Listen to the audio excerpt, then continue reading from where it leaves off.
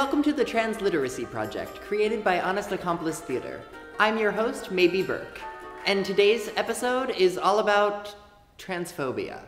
If you've been watching our previous transliteracy episodes, you already know that living as a trans person comes with its own unique set of obstacles. According to dictionaries, transphobia is defined as the intense dislike of or prejudice against transgender people. For trans people, it's a daily reality. Transphobia can be seen in offhanded comments, in direct acts of violence, in institutions keeping people from achieving their full potential, and everywhere in between. We invited a group of people of all different genders, transgender, cisgender, non-binary, etc., to come and talk about transphobia. What it is, where it is, the impact it has, and what you can do about it. Yeah, I mean, I think people are generally afraid of what they don't understand. But also there are times when homophobia or like transphobia doesn't mean that the person is actually afraid of the thing. It's just they don't have any knowledge about it. To me, transphobia actually is more about being invested in the privilege that we have as cis people. In a similar way as when Black people say Black Lives Matter. And that is seen as an affront to white supremacy, white power, police, etc. The same thing with transphobia. It's really that like somehow this person being who they are fully is somehow an offense to an attack on who I am as a cis person. I think what really it is an attack on the assumed privilege. I strongly believe that in case of extreme transphobia, it is an aspect of power. And that's why they're usually trans women and they're usually trans women of color, because it is this interaction where mostly men have to show power.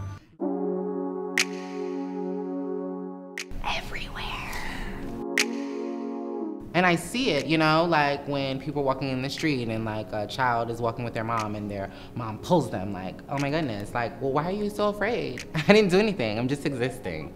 The anxiety of jumping on a train every day and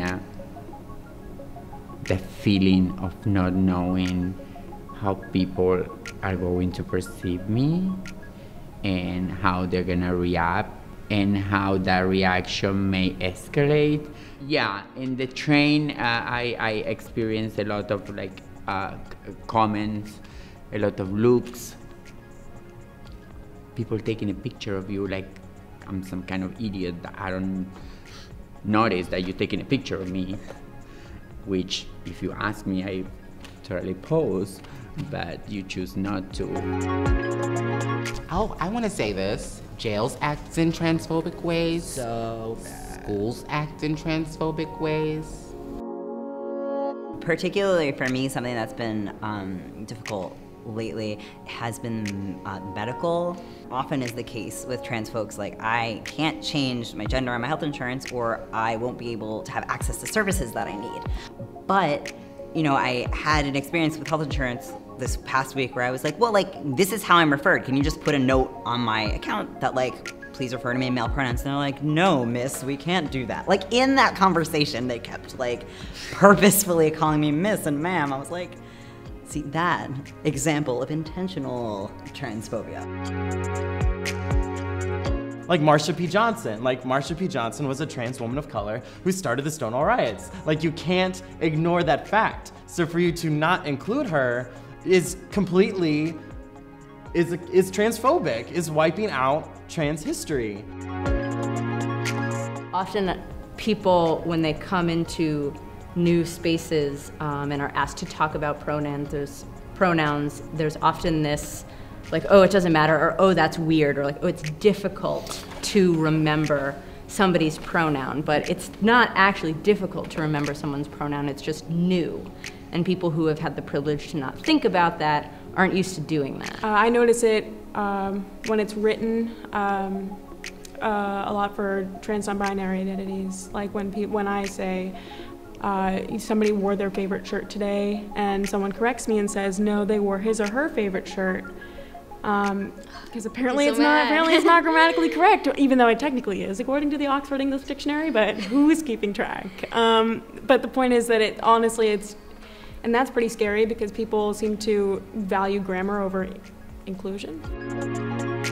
I think it comes in subtle comments. I think that we have a history, especially in the entertainment community, of maybe having a joke at the expense of like switching genders or crossing genders.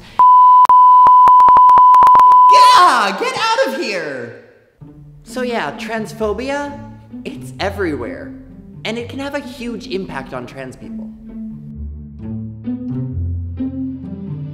What hurts me the most lately are those like little microaggressions that, as you were saying, come with that fascination of being trans, and sometimes even comes with, you know, people trying to be nice to you and don't know how to do it, and it end up being aggressive. So, you know, when I'm in those situations, like I always try to de-escalate them and just take it, and, you know, prefer to ruin my whole day like that instead of escalating to something that may end up like, you know, very bad for me physically. So transphobia isn't just an evil external force in the lives of trans people. It can be something that we start to believe and act out against ourselves and others in our community. That's something we called internalized transphobia.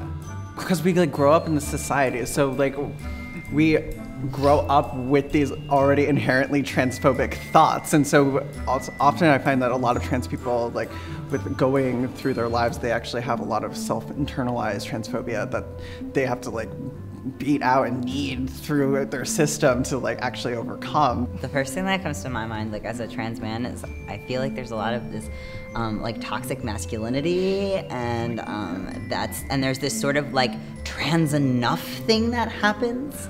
Like I feel like how long have you been on hormones, or like if you are on hormones versus if you're not, like that makes you more trans, or if you pass versus if you don't pass. I feel like there's this weird hierarchy. Like coming here, I was like, oh, I don't have time to shave, and I don't look cute, and I'm like sweating, and I didn't wear a dress, and I'm not, you know, I don't look trans enough. Being non-binary, transgender is less understood, and there are like fewer rules about it, and people are just sort of sussing it out. So I think there's a lot of phobia surrounding that issue, and feeling like if you're out as a non-binary person, then that's something different than being trans, and then being trans is not good enough, or like sensational enough, or radical enough. I feel like if you say like, oh, that's transphobic, people often get really defensive. Like, I'm not transphobic. Like, I don't hate trans people. You don't need to hate trans people to say or do transphobic things. I say and do transphobic things sometimes, and spoilers, I'm trans. Generally, if we're calling you out on something, we're uncomfortable about it because it truly is transphobic. We're not just trying to like pin you as the bad guy. We're actually just trying to voice out that we think there's a behavior that you have that you definitely should change because it's problematic to people's well-being, honestly.